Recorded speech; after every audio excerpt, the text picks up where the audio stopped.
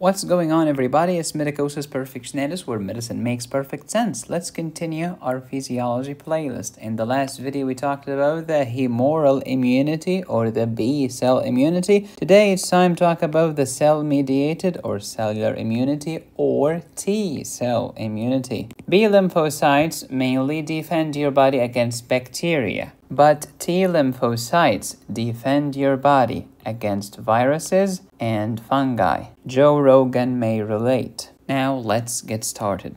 Who secretes antibodies? Plasma cells. Where did they come from? From B lymphocytes. What happens when your antibody meets the foreign antigen? Neutralization of the bad antigen. Opsonization. Make it tasty. Agglutination. Activation of the natural killer cell to kill those bacteria, and activation of the complement system. Remember, the antigen-antibody complex activates the classical pathway of the complement. We have three complement pathways. Number 1, the classical pathway.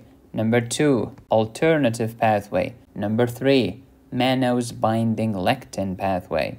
How do your immune cells, such as the lymphocytes, communicate with each other? They release cytokines. What does cyto mean? Cell, because they are talking to each other and they are cells. Kines from kinetic, motion. Oh, so I'm secreting chemicals to put these cells in motion. Love it. Here's the most basic idea of cytokines. They are divided into three categories: the interleukins, colony stimulating factors, and tumor necrosis factor. IL, CSF, TNF. What does inter mean? Between. Leukocytes or white blood cells. IN is a protein or peptide or whatever. So interleukin literally means the internet of the leukocytes. I love it. This is how they communicate with each other. Colony stimulating factors. Factors that stimulate the colony of the white blood cells, for example. And if you remember my previous videos, we talked about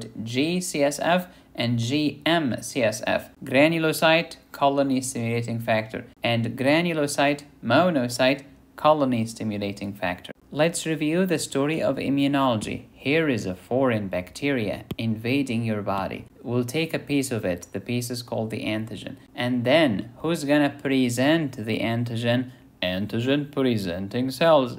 Duh! Present it to whom? To the lymphocytes. And when the lymphocytes recognize the antigen, they will stop being so naive and they will grow the French toast up. Grow to do what? To destroy the microbe. T lymphocytes, especially the T helper cells, are going to activate the B lymphocytes so that the B lymphocytes become plasma cells to secrete antibodies, or to become memory cells so that we can remember this interaction. So that the second exposure to the same antigen is going to be faster and stronger. We're going to kick that bacteria in the butt. As you know, the antigen presenting cells could be a macrophage, a B lymphocytes, or a dendritic cell. B lymphocytes, humoral immunity. T lymphocytes, cell-mediated immunity. Why do you call this humoral immunity? Because we're secreting antibodies in the humors, the fluids of the body, such as the serum or your mucous membrane fluid. Why do you call this cell-mediated? Because the cell, by itself, is gonna go and kill the stupid virus face to face, cell to cell. That's why it is cell-mediated. The T lymphocytes could be T helper, CD4, or T cytotoxic, CD8. The cluster of differentiation is like your identification card. How does the police recognize Adam by his ID? Okay. How do you recognize the type of the lymphocytes? By their CD. The T cytotoxic is cytotoxic, toxic to cells. I'm toxic to fungi, virus-infected cells, and cancer cells. But T helper is of huge help. I can help my sister, I can help my brother, I can help my neighbor. Okay, tell me about your sister. The T cytotoxic. I am CD4, she's CD8. She's my sister, we're very close. Both of us have CD3 as well. Okay. Why would you help the T cytotoxic? To kill foreigners and cancers. How do you help your brother? I help the T regulatory cell, formerly the T suppressor cell, suppress my own immunity a little bit so that I do not attack my own cells, so that I gain tolerance to the self. Otherwise, I will get autoimmune diseases. How do you help your neighbor? I will help my neighbor, the B lymphocyte, to mature and grow the French toast up so that it can become memory cell to remember the same bacteria when she comes again next time, or to become plasma cells to secrete antibodies into the fluids of my body. Let's activate the T cell. What's that? The antigen presenting cell. Presenting what? The antigen or the food to the T lymphocyte. And what's the tray on which you put the food? MHC. Okay. If we are activating CD8, we will use MHC class 1. But if we are activating CD4 T lymphocytes, we will use MHC2, so that the product is always 8. MHC class 1 will activate CD8 T cells, and MHC class 2 will activate CD4 cells. The result is 8. Okay, so now I know that the MHC, major histocompatibility complex, will interact with the T cell receptor, which is a receptor on the T lymphocyte. Imagine my shock. But why did we call it major histocompatibility complex? Major because it's a major group of proteins, and there is another group called minor. Complex because it's more than one protein. Histocompatible, I love it. Compatible with my own tissue. And that's why when I saw the bacteria, this was not compatible. Oh, it's about compatibility then. You got it. What's that? This is the ID of the lymphocyte. I could be CD4 or CD8. Whether I'm CD4 or CD8, I'll also have the CD3 ID. This is the first signal. The second signal is CD8086 from the antigen presenting cell with CD28 from the T lymphocyte. Everything here is 8. 80, 86, 28. They will interact together. So here is signal number 1 and here is signal number 2. That's why we call this signal and co-signal or co-stimulation. CD8086 has another name, B7 protein. Why B7? The way I remember it is that the antigen presenting cell could be a B lymphocyte, right? Yeah, it's easy to remember. 7, 28, 80, 86. What is acquired immunodeficiency syndrome or AIDS? It's a syndrome which means more than one symptom affecting the same person. Immunodeficiency, my immune system is weak, deficient. Acquired because it's not inherited, it's not congenital. I'm not born with it most of the time. I acquire it later in life, whether it is through intercourse, parenteral transmission by injections, vertical transmission from mommy to baby while passing through the vaginal canal during delivery, or from mommy to baby via breastfeeding. This is the name of the disease, and I've just told you about the route of transmission. But what's the cause? Oh, the infectious particle is HIV virus, which is an RNA virus. There are two types of this, or two major types, HIV-1 and HIV-2. Which one is more common? HIV-1. Which one is more global? HIV-1. It's gonna attack my CD4 helper T lymphocytes, and therefore I cannot help my sister and I cannot help my neighbor. I cannot kill virus-infected cells and I cannot secrete antibodies. That's why my immunity is frail.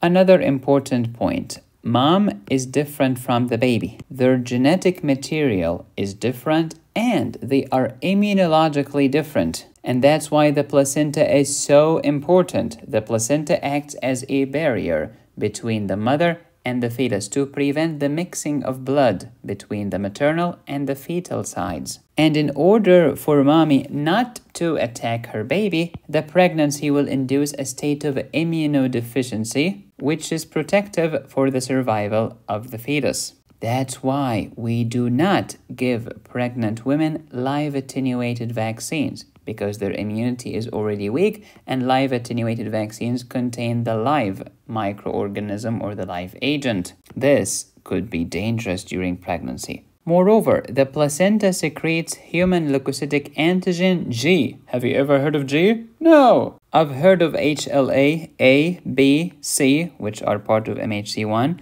and HLA-D, which is part of MHC2. I've never heard of HLA-G. Yup, this is unique to pregnancy, and G stands for gestation. Do you want your immune system to attack and destroy foreign invaders? Abso-freaking-lutely. Do you want your immune system to attack your own cells? Oh, heck no! If my immune system attacks my own cells, I will get an autoimmune disease, which is horrible. Then how come, normally speaking, your immune system does not attack your own cells? How did the immune system tell the difference between the self and the non-self? Gazillion mechanisms. I'll just give you 3. Number 1, colonal energy. Those T lymphocytes that might get crazy and attack my own cells will just make them weak. Will weaken them. And no, urge from energy, like no energy. Oh, the T lymphocytes will be stupid and lazy. So that they do not attack my own antigens. How about the one that are super strong against my own cells? Delete them, destroy them, wipe them out. Where did the T lymphocyte mature? In the thymus.